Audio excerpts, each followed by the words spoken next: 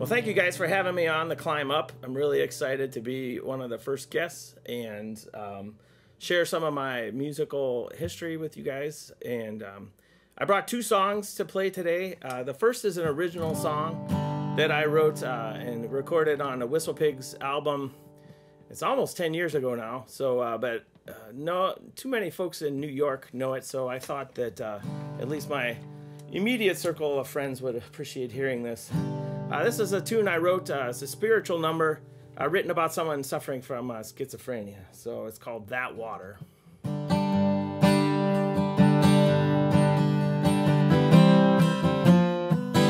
that water cold, John? Was that water cold?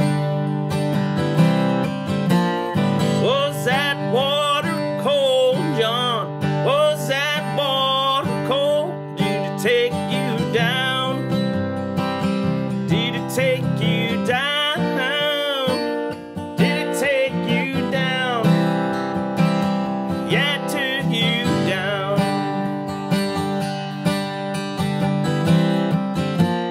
Did those voices stop, John? Did those voices stop? Did those voices stop, John? Did those voices stop? Did they leave you alone? Did they leave you alone? Did they leave you alone? You were always alone.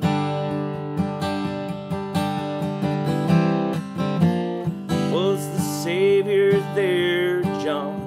Was the Savior there? Was the Savior there, John? Was the Savior there? Did he take you home?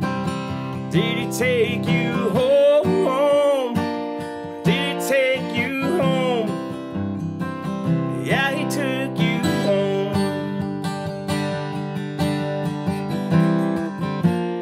Was that water cold, John? Was that water cold? Was that water cold, John? Was that water cold? Did it take you down? Did it take you down? Did it take you down? Yeah, it took you down. Thank you. So I really like folk music and all of its ways and forms, and that's it was written in a sort of a spiritual, but I also like sort of more lighthearted music. And nowadays I play the fiddle in a band called the Skiffle Minstrels, and they've been around New York for about 13 years now. And this is a tune.